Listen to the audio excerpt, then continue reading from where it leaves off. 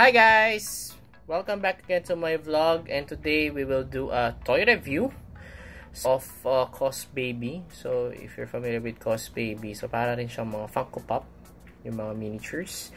And this Cosbaby is from the movie Avengers Endgame. So ano itong i-reviewin natin? This is Cosbaby Iron Man Mark 50 fighting version from the movie Avengers Endgame.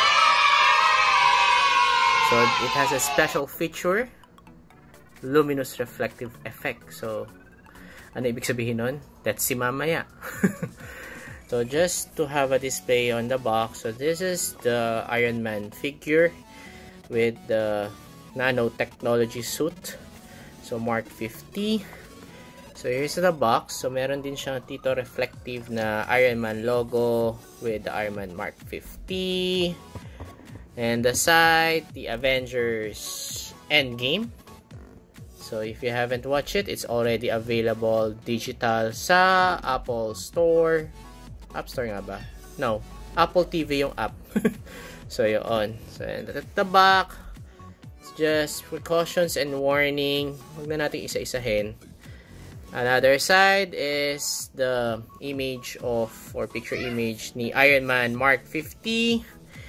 At the bottom, wala. Another warning, choking hazard. So, yon.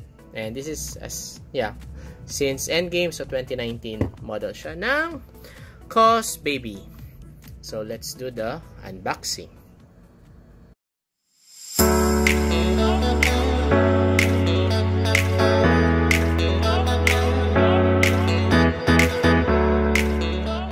So there you go. Medyo protective ang laruan na to. So aside on the box, it still contain yung kanyang plastic covering. So yan. So parang very protected siya. So hindi pa yan talaga yung toy eh. So kailangan ko siyang buksan ulit.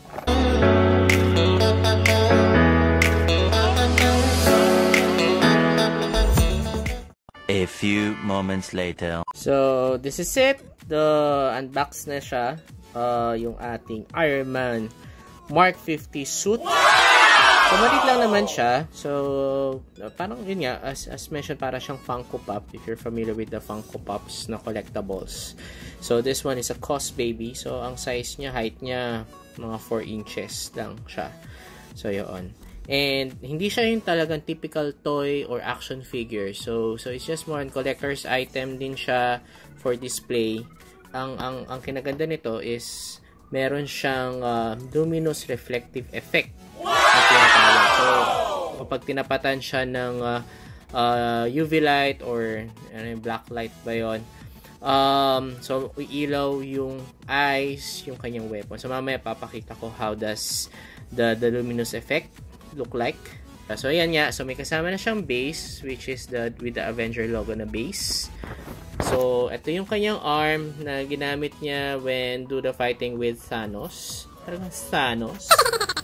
So yan. So let's pin a move. So side.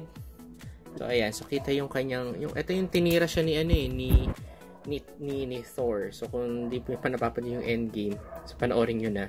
Right side pala, ito yung likod niya, which is parang may ano siya rito. Ano ba to? Ilaw or yung sa wings niya. Tapos ito na ngayon yung left side niya. So yan. So ang details niya, kung mapapansin niyo, very detailed siya.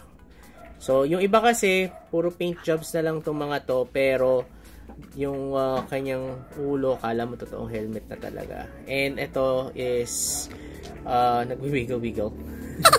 So yan ang day look ng Iron Man Mark 50. So next is yung kanyang luminous effect in 3, 2, 1. Ayan na siya. Yan ang luminous effect na tinatawag. If you will notice, medyo nag-ilaw yung kanyang mata.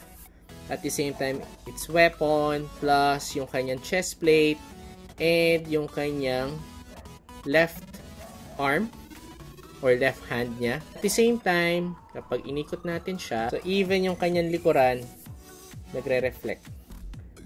So, yan. So, actually, kung walang ilaw, wala. Hindi siya mag-e-effect. So, tada! Diba? Dumilim.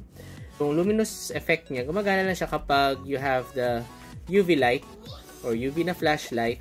So, that's it for the review. So, actually, ito ang first kong Cosbaby. And naging interesting siya sa akin. It's because of, yun nga, yung luminous effect niya. So, yun. So, this one, I bought it at Phil Bars. And ang price niya, I think worth it naman sa price niya. Around 1,100, I think. So, that's it for this review. And, again, please don't forget to subscribe to my channel for those who haven't done it yet. And for those who have already subscribed, thank you so much. And please don't forget to click on the bell notification button for any new videos uploaded to my channel. Again, thank you and have a pleasant day. Bye-bye!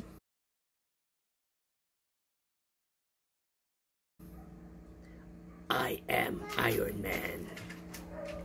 I love you, 3000!